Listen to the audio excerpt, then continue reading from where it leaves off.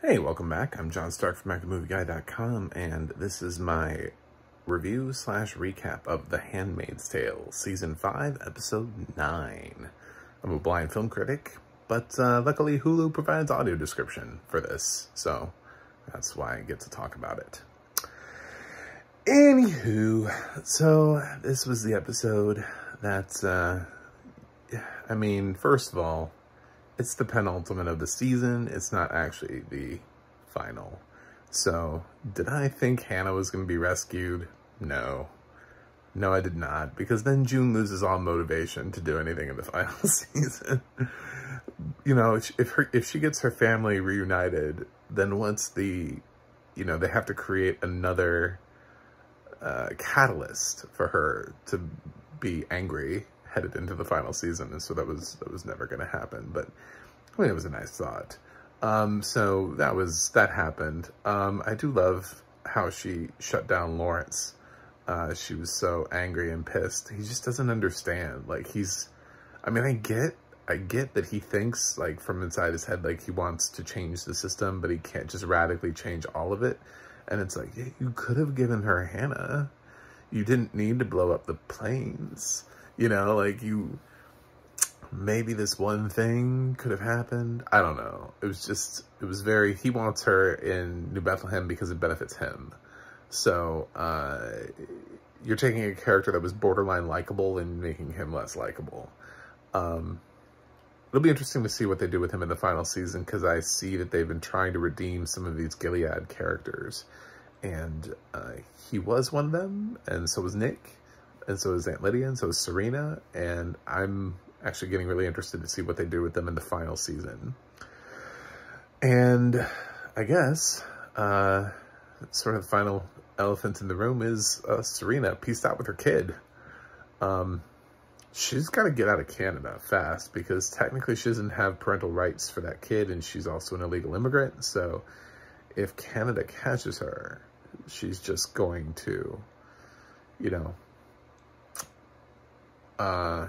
be arrested for kidnapping. So even though she's technically that kid's parents, they took it away. So she's got to get to Gilead. Sadly, she's got to try to work some sort of deal with Lawrence where maybe she can become the face of New Bethlehem, and go over there. It'll be interesting to see what happens to her. Maybe she can go to America. I don't know. I have no idea what's going to happen to Serena. Nor do I really care, because she created her own situation. I don't think the baby deserves to go through all this. But then again, I also don't think the baby deserves to end up with the parents from hell. I mean, that Alanis, or whatever her name is she's crazy. I said it immediately when that woman appeared on screen. Go back to my last interview, and when Serena walked up on the couch, I was like, okay, so Serena went to stay with this lady who is a bit much, and I stand by that. That lady is a bit much. So I wouldn't put a kid with her either. So I don't know where Noah needs to go, but he needs to go somewhere, and if Serena has to help him for a little while to get there, cool.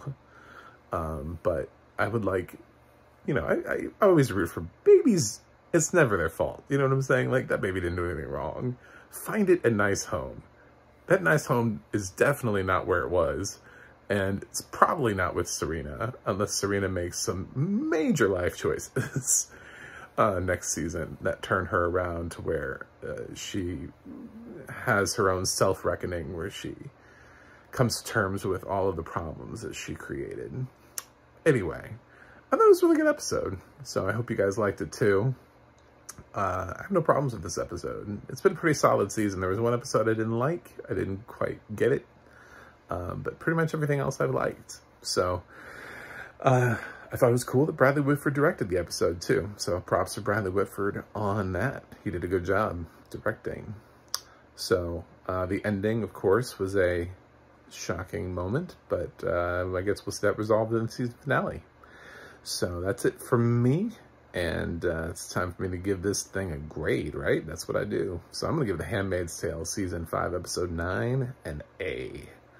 Thanks for staying with me on these recaps, and if you like me, please subscribe. I'm trying to get to 100 this year. That'd be great. I would love it so much. Heart emoji, heart emoji. And I do have a website, MacTheMovieGuy.com, which you can check out whenever you want. You can go to the audio description project, adp.acb.org. It'll let you know what has audio description and where you can watch it. And you can go to the adna.org. That's the adna.org.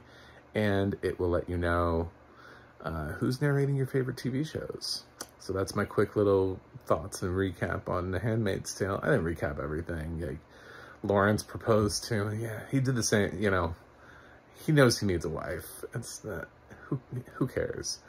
I don't think that's not a real character that he married. So, if they make her a real character and she actually does something, then I'll care. But I don't know. I didn't even think twice about it, so I didn't bring it up in the recap. I was like, oh, well, that was gonna always happen. He was gonna need that at some point. But yeah, so anyway, I have to review something else for you guys, but I will see you on the other side.